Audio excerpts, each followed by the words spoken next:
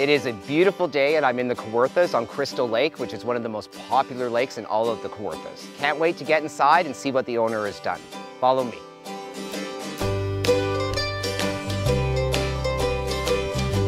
Hi, Mike. Hello. Hi, Rob Serediuk. Nice to meet you, Rob. Welcome. Thank you, thank you. So this looks like a spectacular place. So we're on Crystal Lake? We're on Crystal Lake, that's right, the 5-star lake. Awesome, awesome. So this looks like an amazing cottage and it looks fairly new to me. Yeah, it is fairly new. Just finished doing the build 22 months ago. Originally we built it as a family property as well as a rental property. How many people can this cottage sleep? Its occupancy is 16 people. Wow, well, I can't wait to see the rest of it, so why don't you take me on a tour? All right, let's go. Awesome.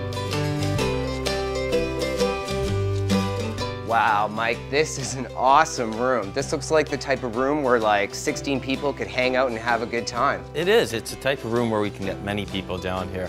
Well, let's go take a look at some of the other spots. I can't wait to see how you fit all these people in here. So each level has its own self-contained bedrooms, bathroom, and I see living area. Yeah, every floor has its own living room. So as you can see here, it's the L-shaped living room with a bed that comes out on it. Oh, so people could even sleep here too? That's correct. That's awesome, and that is an absolute amazing view. I can't imagine watching the sunset while I'm sitting on this couch. It's gorgeous. We get the southwest exposure, so we get to see that sunset every single day. So now we're on the second level, and how many people does this level sleep?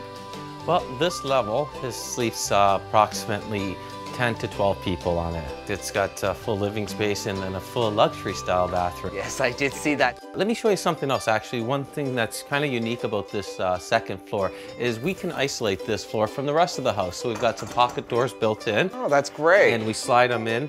So you can put the kids to bed and then kind of seal this off. And it works really well. We've had a lot of positive feedback on it as awesome. well. Great idea. So I can't wait to see what else. Why don't we go outside and have a look? Okay, for sure.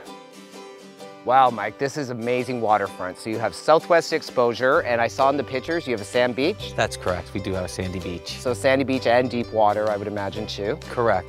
Well, you know what? You built this place for your family in mind, but you also took into consideration what it would be like to rent it out, and I think you've created the perfect rental property here. Well, that's what the goal was, is to establish a property that anyone can come to and always build memories at it. Awesome. It's going to be fun and a happy place to be at.